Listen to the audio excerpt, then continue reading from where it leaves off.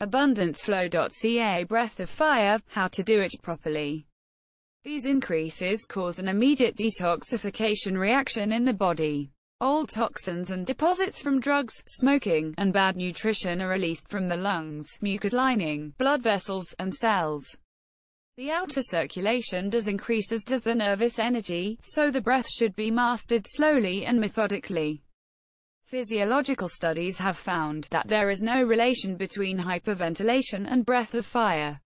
Once you are practiced, it is possible to do the breath for 20 minutes or more.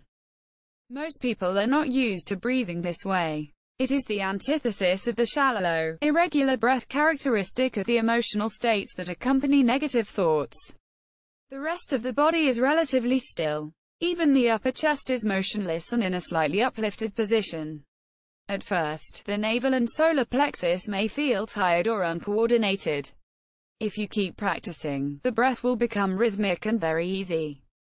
The muscles that are used are the abdominals. Initially, you may tend to involve more muscle groups than are needed. As you do the breath of fire, check your body and relax tension and effort that may build up in the legs, face, shoulders, and chest. You should feel the pull of the muscles in that area. As you inhale, the abdomen relaxes, the diaphragm extends down, and the breath seems to come in as part of relaxation rather than effort. As you exhale, the air is pushed out by pulling the navel point and abdomen in towards the spine.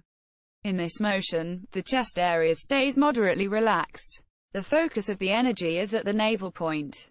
The breath is fairly rapid, 2 to 3 breaths per second, continuous and powerful with no pause between the inhale and exhale. How to do breath of fire properly.